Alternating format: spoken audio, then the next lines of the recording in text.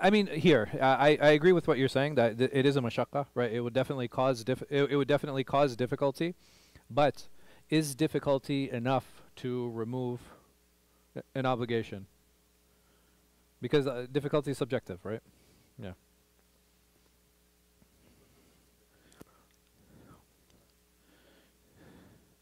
Right. So what the scholars did with this hadith is like, okay, well, there are a few problems. Number one, which other hadith do we have that shows the obligation of prayer in congregation? Yes. Not fadila, not virtue, but obligation. We don't have a single hadith. We don't have a single hadith showing the obligation of praying in congregation. So what happens now is you have this hadith, and what can be understood from this hadith of Ibn Maktum? That praying in congregation is what? It's obligatory. Because Ibn Maktum, the other thing that we didn't mention, we didn't talk about, what is unique about Ibn Maktum from amongst the companions? Well, there's a few things, but the thing that is very standout. He was what? He was blind, right? He was blind. So now, imagine you have this situation where the Prophet ﷺ is addressing a blind man and telling the blind man, you have to go and pray in congregation. And you have all of these hadith.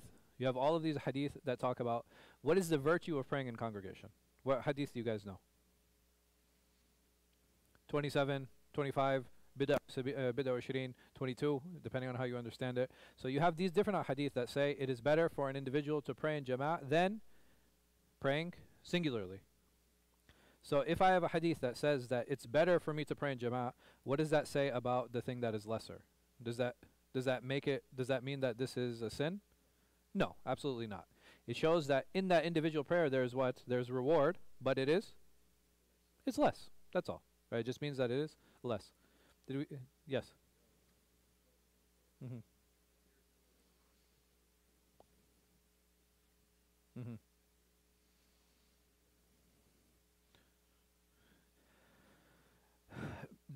There's a hadith of the munafiqeen where he sallallahu alayhi wasallam said, had I been able to, I would have appointed one of you to lead the prayer, and I would have gone and burned down the houses of the people who takhallafu an al-jama'ah, yani those that didn't join the congregational prayer. So, but what do you guys think about that hadith? Sound. Mhm. So they're avoiding praying. So why are these people avoiding praying? Because they're lazy? Well, yeah, it is laziness, but the laziness is connected to something else. They're not believers. In which group of people were not believers? The munafiqeen. So here, most scholars have said this. Most scholars, they said that this hadith applies to the munafiqeen. So yeah. But I'm saying even the Hanabila, do they say that praying in congregation is an obligation? But what about praying in the masjid? It's recommended, right? So and they're the most stringent in that. I don't agree, but alhamdulillah, it makes me a weak Hanbali. So here, if you have a hadith now that is apparently going against an encyclopedia of so many other hadith, and you have unique situations, because here we just have part of the story. We just have the question and the answer. And are there other things, and are there other possibilities that are definitely there? Because in addition to being blind, what was another, I would say, another walifa or another an employment that Ibn Maktum had? He was the mu'adhin Nabi sallallahu alaihi wasallam. He was actually a person who called the people to adhan. Taib, can the mu'adhin not go to work? Right? The mu'adhin has to go to work. The mu'adhin has to go to work. So is it possible that he sallallahu alaihi wasallam wasn't telling him in a religious capacity, but he was telling him in a professional capacity? Does that make sense? Right? So if he is obligated to go to work, then, and where would he especially what adhan was he known to give? The fajr. Which fajr adhan? The second one. The second one. Huh? The real one. Yeah, fajr as-sadiq. Yeah. So it is these surrounding circumstances make it a very real possibility that he sallallahu alaihi wasallam told him again in a professional capacity, not necessarily a religious one. So going back, we had said that there are circumstances that help us understand a hadith, and there are situations where we're not necessarily would act on those hadith. What was the beginning of the discussion? How did I end up here? Oh, ijma'. Oh, can ijma', can consensus actually abrogate a command of the Prophet Muhammad sallallahu alaihi wasallam? And we said, no, it's okay. I mean, the side discussions are always beneficial. I just have to remember why I got there. So understanding that ijma' or having consensus, it's not something that can actually abrogate a text. It can't abrogate a saying of the Prophet Muhammad sallallahu alaihi wasallam. So again, that's another weak argument to stand on. What is another argument that some scholars use?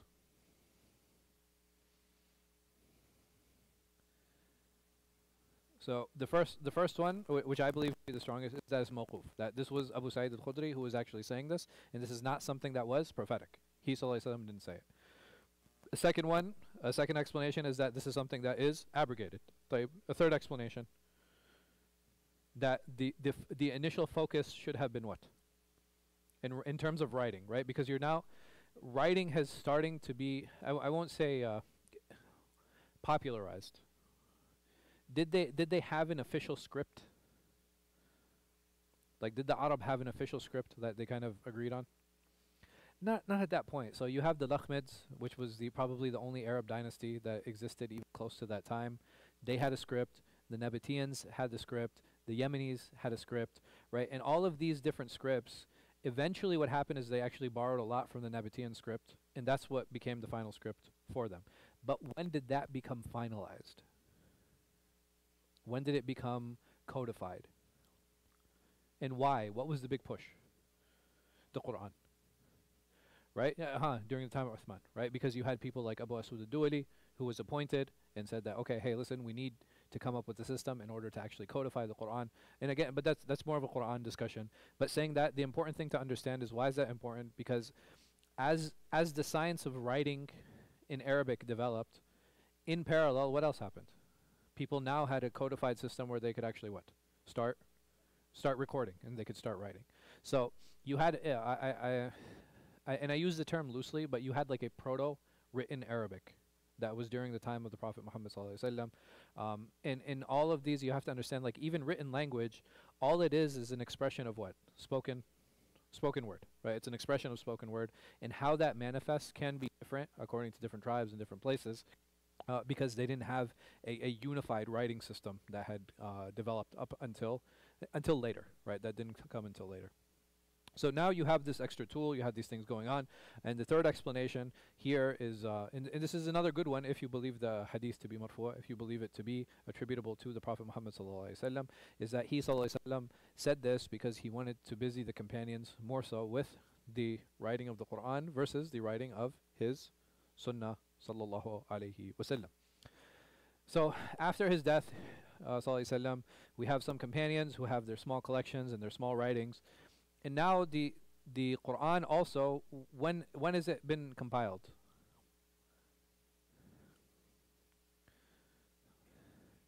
Which Khalifa? I want you during Abu Bakr. So this is immediately after the death of the Prophet Muhammad sallallahu alaihi wasallam, and some say a few months after his sallallahu alaihi wasallam's passing. And why the trigger was Ma'rakat Yamama, right? So there was a battle of Yamama. Many of the Qurra, many of those individuals who recited the Quran, Umar radiallahu anhu, he came to Abu Bakr. He's like, hey, listen, we lost all these reciters. We need to what? Like, we need to start recording. We got to do something about this, because if we keep sending our Qurra out, right? In the Qurra at that time, what would happen is, like, those people who were considered to be the most virtuous were the ones who used to recite the Quran, those who used to spend time with the Quran. And where would these people be in the battalions? Or they'd be in the front lines, right? These are like the special forces. These would be the people who actually went forward. And because these were the greater risk takers versus others, if we start losing them, what was going to happen? We would lose you'd lose the text, right? You'd lose the Quran. So at that point, Omar, he came to Abu Bakr and he said to him, hey, listen, this needs to be compiled.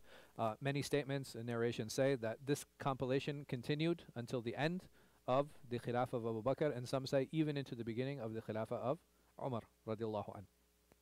So once the compilation was done, that idea of safety and that the book now is in a form that can be referred back to, this is something that became really important and something for them to rely upon. So now that that was taken care of, what else was happening in the Ummah at this time? So now we're entering the Khilafah of Umar. And Umar, what does he do? What is one of the unique things that he does? Huh? So expansion is happening during his era, for sure. Like, so the biggest futuhat, the biggest conquests and the biggest expansions, they happen during the Khilafah of Umar radiallahu anh. And companions are being sent out, right, because they're generals, and they're being sent out in all these different places. Then after the campaigns are over, what would he order them to do?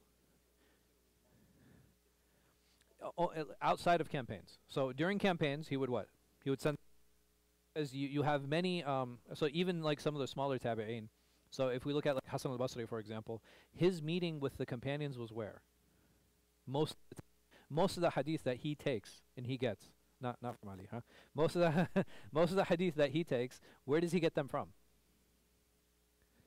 He gets them from battles. Right? Why? Because he was fighting alongside who? He was fighting alongside companions. So he would spend time in these campaigns, and this was not strange for the tabi'een. This is not strange for many of the students of the companions, that they would actually spend time in campaigns with the companions of the Prophet Muhammad sallallahu alaihi wasallam. They would spend time with these companions, and they would actually go on these campaigns with them. And it's in those campaigns that they would benefit, and they would learn these ahadith. So now you have a rise of, you have these companions. You have Umar. What he did is, like, after the campaigns were over, he would do what with the Sahaba? Where he's like, you know, they would write to him. They say, hey, can we continue? Can we set up here? He would say what? He would say, no. You need to what? You need to come back to Medina. You need to come back to Medina. You have to come back to Medina. And what are some of the effects of him, radiallahu anh, bringing all of the companions back to Medina?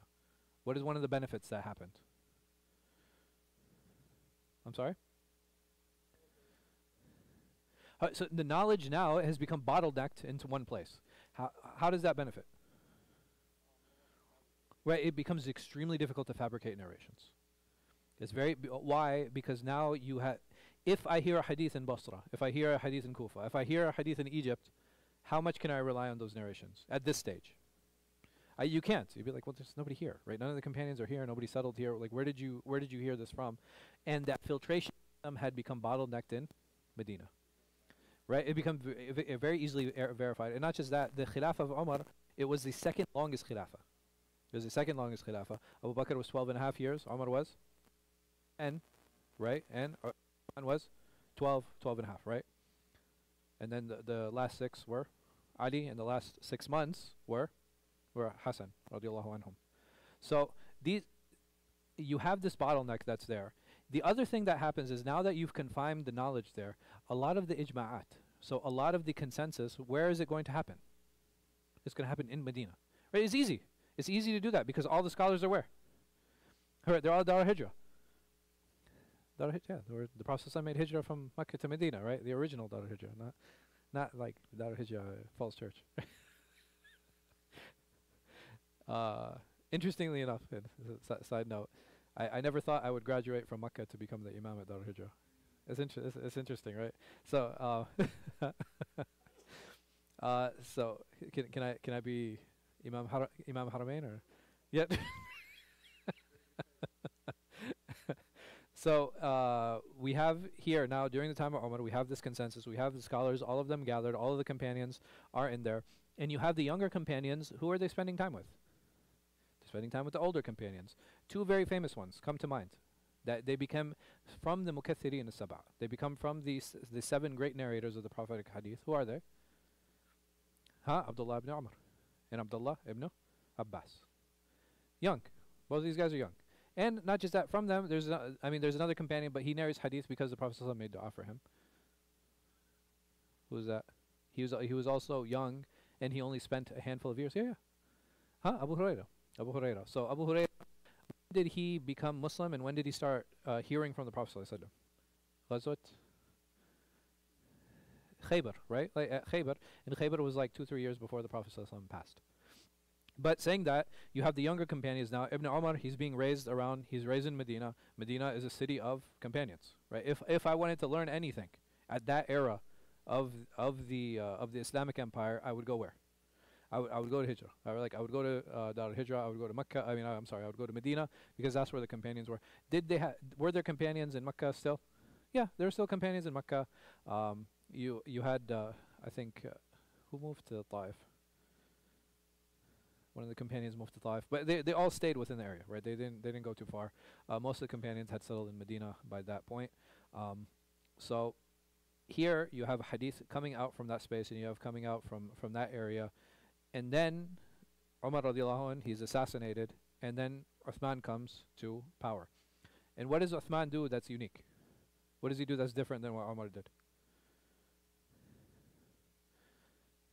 I'm sorry? So he distributed the Quran, because now what had happened is, after all of this expansion, how much expansion happened during Uthman's era, during his Khilafah?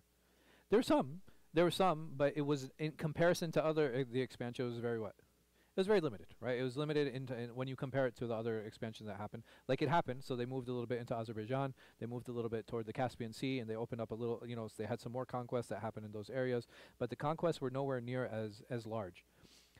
So now that the conquest stopped, what happens to the soldiers? Right, they kind of stay. And now that you've concentrated the conquests into specific areas, all of those soldiers that were spread out, now they're what? Now they start concentrating into these specific places where you're looking for either conquest, or you're looking for border patrol, or for protection. And because you focus on these two places, all of these soldiers that had never met before, now they finally have an opportunity to what? To meet. And from those soldiers you have people who are qurra. From those soldiers you have people who are reciting the Quran. And how did they learn their recitation? From different companions, right? Because remember, we were talking about they were on different campaigns.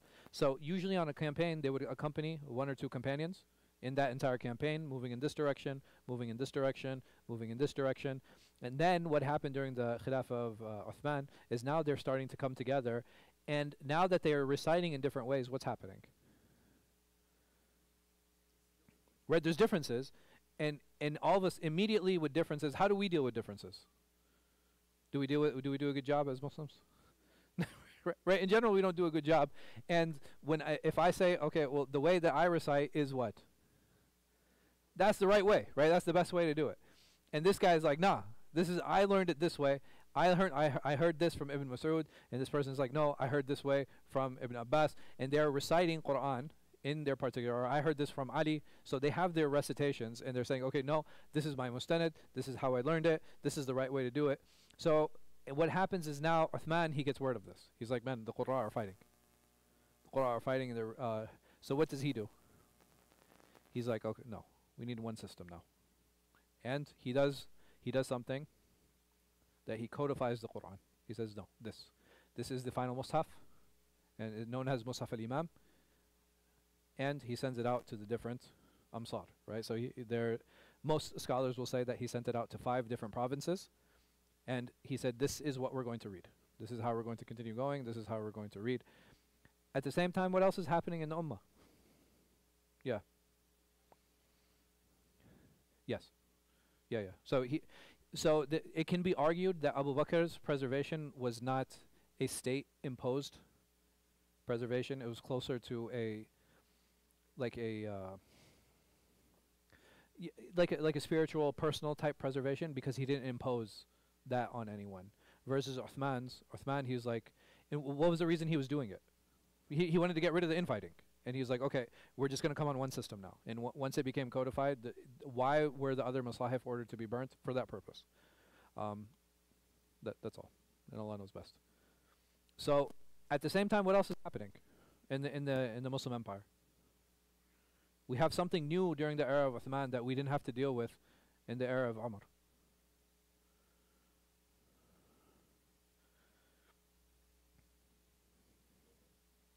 The Khawarij, okay. Were they there during the Khilafah of Umar? They were, but they're under thumbs, right? They were being held back and held down. During the era of Uthman, these individuals and these groups, they started what? They started rising, and they started making an appearance. The most famous of them, the Khawarij. Who else? The Shia, right? The Shia also rose in this time period. So now that you have the rise of these different sects, what other problem is being introduced? Because there's something else that happened too. You had the rise of sects and sectarianism. What else happened So we said these battles happen. He was like, he's trying to quell all these fires, right? That's what Uthman was trying to do. He was trying to put out all these fires. But he had one additional problem. So during the era of Umar, we said, where were the companions? They were in Dar al-Hijrah. They were in Medina. And during the Khilafah of Uthman, what happened to the companions? They started spreading out now. They're like, okay, well, if we don't have to stay, we're going to go on these campaigns. And we're going to go give da'wah, and we're going to go teach, and we're going to go set up centers. So now the knowledge is no longer confined to one place. Saying that, this is just human nature, where did most of the companions go?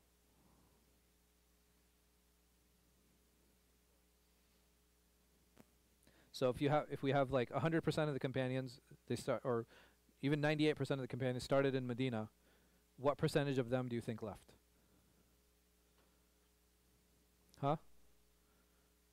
Yeah, maybe like half of them, right? Meaning that this remaining half, where did they go? They went to all of the different provinces. So if we're spreading that 50% off into the different provinces, where are most of the companions? They're still in Medina. They're still in Medina. Which is why when we got into the science of actually criticizing narrators and doing all these things, it didn't start in Medina. Why?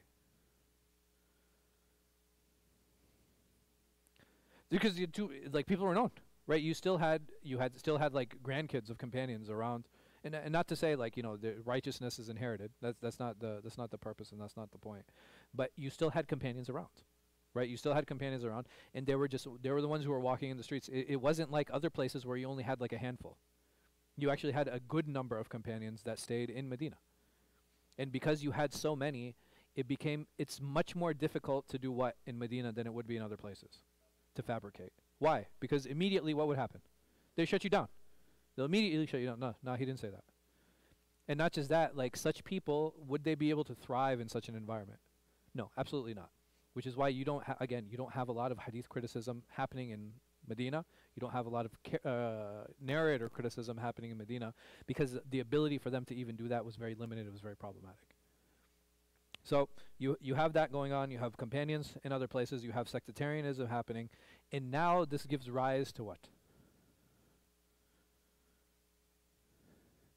Okay, it gives rise to these sciences that we're talking about.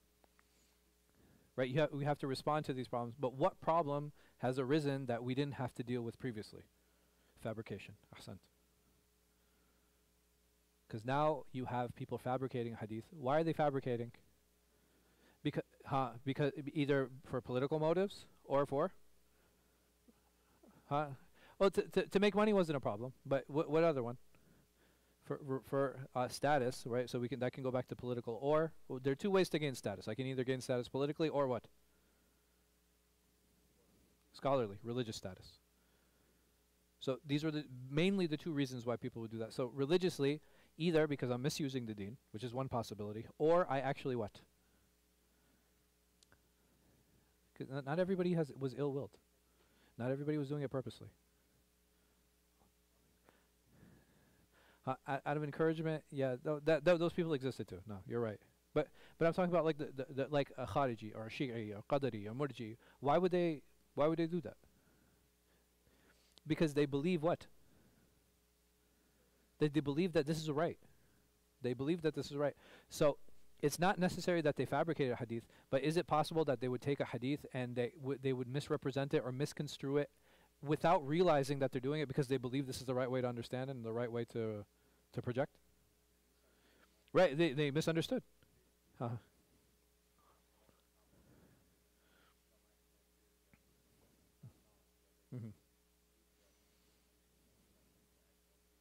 Yeah. So you have like, and this is what happens, right? You have people where Allah subhanahu wa ta'ala hasn't given them tawfiq. He hasn't blessed them in understanding, a particular thing in the right way.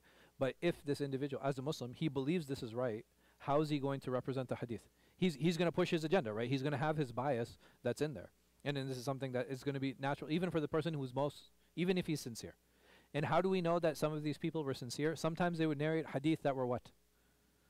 They were contrary to what they believed. Just think about that. It just shows how sincere and honest many of these narrators were. that they were willing to narrate hadith that were actually contradictory to what they believed. How did they deal with those hadith? They would do ta'wil, or they would try to explain it away, or they would interpret it in a different way. But at the end of the day, they were willing to do that. Why? Because they didn't want to be known, and they didn't want to lie on the Prophet Muhammad sallallahu alaihi wasallam. So these are all the things that are happening. You have the rise of the tabi'een, right? Because now we're moving, as we move further in time, the companions are what? Not just spreading out. There's something else. They're dying, right? You know, they're passing away. They're all dying. They're passing away, and the next generation is starting to inherit. And we said that in the next generation, in the tabi'een, we split them into 3 categories. What are the 3 major categories of the tabi'een? So either all or a majority of their teachers were companions. Okay, and on the other end, right, they would just have 1 or 2 who were their teachers, and then we had who. There's only there has to be in the middle, right? Like it's like either all or one, right? So these are the 3 levels, right? So kibar tabi'in, awsat tabi'in, and sigar tabi'in, right? And these are all the levels of the tabi'in, and this is how they recorded, and this is how they carried it forward. And we said at the same time, like now they're starting to do what? By them sitting with the companions, what are they sitting and what are they learning? Right, they're learning about narration, right? They're taking statements of the Prophet Muhammad sallallahu alaihi wasallam. Sometimes a companion would also give what? He would give his own ijtihad, he would give his own fatwa. And what were they doing? They were recording, right? Either through memory or they would be writing it down, right? These are the only 2 ways that they would actually record. And by doing this, they would record, they would write it down. And you have the rise of suhuf, right? So you have the rise of these small booklets that had started, right? You have Sahifat Sahiha and a few other booklets that were recorded by, like, what were some of the ones that we mentioned last time?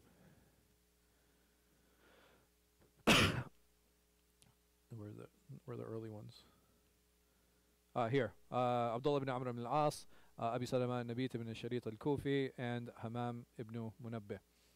These are the 3 earliest compilations that we actually have.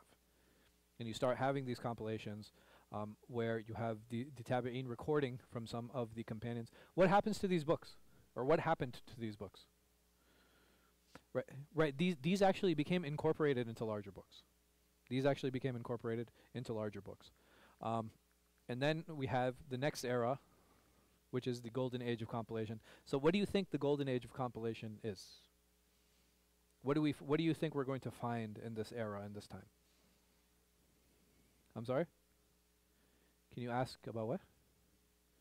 Chad Chu?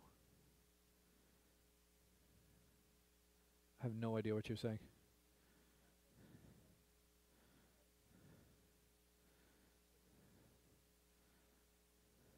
Oh, can you ask AI? I mean, yeah. I mean, listen, you can ask whatever you want. Yeah.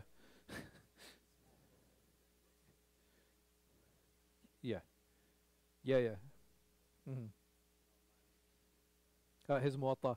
His Muwatta was very early because Imam Malik, he died 189, right? So you're talking about even if he did it like 20, 30 years before he died. Yeah. So the golden age now, they're a little bit later because like Imam Malik, he died before all of them, right? He was very early. But after that, like you're talking about maybe like 70, 80 years after them, then you have these scholars. And who are these scholars during this golden age? Very famously, Muhammad ibn Ismail, ibn Mughira, ibn al-Bardizbah, al-Bukhari. And where are these scholars from? You'll find them from all different parts of the Muslim Ummah. And what's really interesting is that we see this happening, right? We see this happening where we have scholars from who are not Arab now taking on positions of imama, right? Like these are actually imams and considered religious figureheads in Islam. And this is like, for somebody who studies history or spends time looking at other religions, this is like really, it's like game changing. This is such a big thing. Even today, amongst the Muslims, do you have one central Muslim authority? No. For some people, right? No, which is fine, but I'm saying you have an authority that will be respected by those people, but how will other people view that authority? Right, they'll respect it, but they're going to be like, I don't need to, right? Or they might not, right? But I don't need to listen to that. So even today, there you have in Indonesia, you have two major Muslim groups. Like you have Nadwat Ulama and you have someone else. In Pakistan, you have Dar al-Ulūm. The Khalij, the Gulf, they've kind of split now, right? With Qatar and Saudi. But they have their own marja. Even in Iran, right? They're Muslim. Like granted, they're not Sunni, but they have their own. Even amongst them, you have the Usulis and the Akhbaris. So even they don't agree on that. And if we say, oh no, it's a madhab thing, no, the Hanafis in the Indo-Pak region are very different from the Hanafis in the Syrian region. So you have all of these different authoritative groups, right? Not in the sense that they impose on others, but in the sense that they're recognized. And they're all from different regions. Yes. Oh, is it appropriate for? Yeah. I mean, okay, like Islam came to bring nizam, right? Islam came to bring regiment. It came to bring order.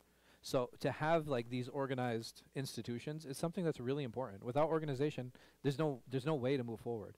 But is it something that is necessary for me as an individual to abide to? Like, because none of these are political bodies. They're what? They're religious ones, right? They're religious bodies. So even here in the United States, you have like 2 or 3 major religious bodies. Are you guys familiar? Well, there might even be more. I'm not familiar with all of them, honestly.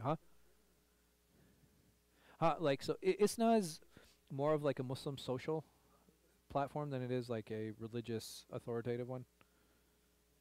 Like fiqh councils, right? So you have AMJA, you have was it North American Fiqh Council is another one. I think Dar al-Ulum, they have their own fiqh councils. But these, other than these like major like 3, 4, I'm sure there are more than this.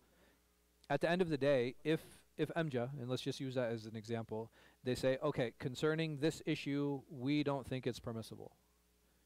Do I have to abide by that ruling as an individual? No, I don't. I'm sorry? So I think a lot of the Arab American Muslims do. Outside of that, no, not really. Yeah. No, not even less, right? Because Arabs in general, what percentage of the Muslim population are they? It's like 17%. But even in America, it's like mostly Egyptian, right? Like most of the Arab representation are Egyptian. Yeah, but it's small, right? It's not that big. Saying that, like you have all kinds, and not just that, like within the Black Americans, they have their own institutions. Even amongst the immigrants, like you have splits amongst them about who they recognize, who their own institutions are. Some of them don't even recognize any of the American institutions, and they still rely on a lot of their foreign institutions that they were either a part of or they associate themselves with. So, again, these are not authoritative bodies. These are religious bodies that exist that are meant to give irshad. They're meant to give guidance. They're meant to give like direction. They're meant to give insight into certain things. But as an individual Muslim, am I obligated to follow this body or that body or this consent? No, that's not necessarily. Should I benefit and respect them? Yes, absolutely. And they're doing work that we're not doing, right? They're doing work that, whether I agree with it or not, as long as they have a methodology in place that's very clear, then it's something that we should definitely respect. So here you have a lot of Muslims from these different parts of the Muslim world now who are coming together and they're writing Hadith. Bukhara, Qurtuba and Ishbiliya. You guys know where these places are? They're in Spain. Sana'a and Aden, where is that? In Yemen, and Makkah and Medina, obviously, the well-known. And in this era, you have different types of compilation happening. So companion-based, do you guys know what kind of hadith those are called, or what compilations those are? These are called Musanid, right? So this is called Musnad. So if you look, for example, what is the most famous Musnad? Imam Ahmad. Yeah. So Musnad Imam Ahmad, right? Musnad Imam Ahmad, how does he organize it? He organizes it by companions, right? He organizes by companion, meaning which hadith did that particular companion narrate. Also, you have topic-based hadith. What do we mean by topic-based hadith? Yeah. So halal, haram, even more. like even yes. So like marriage, prayer, fasting. So like these different topics, what would happen is that you'd actually have either entire compilations. The most famous, even during the time of Imam Ahmad, you have the Musannafat, right? So you have Musannaf Abd al-Razaq, Musannaf Ibn Abi Shayba, you have Al-Awsat Ibn Mundhir. So these are all very famous hadith books that were compiled during the time. The problem with those works is they're extremely what? They're really large. They're really long. But if you compare them, for example, to Sahih Bukhari or Sahih Muslim or Sunan Abi Dawud or Ibn Majah, those are much shorter works comparatively. Why? Okay, yes, but what was sifted? So the earlier works, like during the time of Imam Ahmad, you have like these musannafat, you have like these really, really long topic-based works. And even a lot of those books, what happens was like those, sometimes the chapter headings even. So you'd have chapter headings in hadith, they'd be pulled and they'd be brought into the next generation book. So the question is like, okay, what happened here? There was a sifting that happened, which I agree with, but what kind of sifting happened? What was unique in the following generation? What happened? There are two layers to it. I'm sorry? They removed repetition? So that's actually a really good guess, but no. I'm sorry. Strength. So now you have the first two famous books that we're aware of. They put a condition of what? That it be sahih, right? That it be sahih. So this was for one type of sifting. What else happened?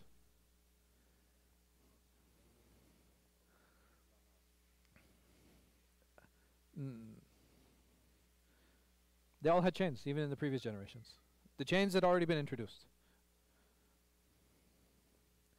So the difference between the musannafat and even in the muwatta, let's even bring muwatta into this. What is different from the muwatta than from the books that come later? What is different from the musannafat from the books that come later? Ahsant. So in the musannafat, you don't just find hadith. You find what else? You find sayings from the companions. You find fatawa, right? Even from some scholars, like they're much more encyclopedic in their scope. Because even if you look at the Muwatta of Imam Malik, it's not all what? It's not all a hadith, right? He'll bring some statements. He'll sometimes he'll give his own what? Fatawa. But when we got when you enter the next era and the next stage, they brought only authenticity. And what else did they bring? Only a hadith. Like they said, we are only going to focus on what he sallallahu alaihi wasallam said. And that's what was unique in the following generations. Yes.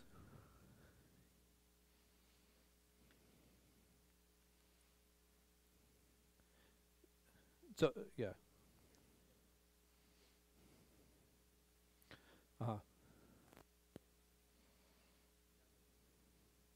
That wasn't their goal. Yeah. So Imam Bukhari and Imam Muslim, their goal was actually authenticity. That was their goal. And they had said that out. Why? So for Imam Bukhari, when we'll get to it, he was actually requested. He was actually requested by one of his teachers, say that had you gathered all of the authentic statements on the Prophet Muhammad sallallahu alaihi wasallam. So he was asking him to do two things. And he said this. And Imam Muslim in his Muqaddimah, what is one of the goals? That he's like, I only want to bring what? Sahih. Yeah. So we can talk about those too. So Imam at-Tirmidhi, that was not his goal, right? He makes that clear when he does his hukum on the hadith itself, right? So sometimes it's clear, like, okay, well, he doesn't even think this hadith is sound. Nasa'i and Abu Dawud are a little bit more challenging. Abu Dawud, he writes in his letter to the people of Mecca, فَمَا سَكَتْتُ عَنْهُ فَهُوَ صَالِحٌ. So it's like, whatever I'm silent about, then that hadith is salih. Now, what does he mean by salih? Does he mean salih ihtijaj or i'tibar? Does it mean that this can be used as a standalone proof in and of itself, or is it something that can be used as a supporting proof? Debatable. And then Ibn Majah, one of my professors actually pointed me to I think it was the PhD thesis on Ibn Majah. Like, it was called Ibn Majah wa Manhaju. Like Ibn Majah and his methodology in his compilation. And he said that one of the titles he found for Ibn Majah was As-Sunan wal-Gharaib. That Sunan and unique ahadith.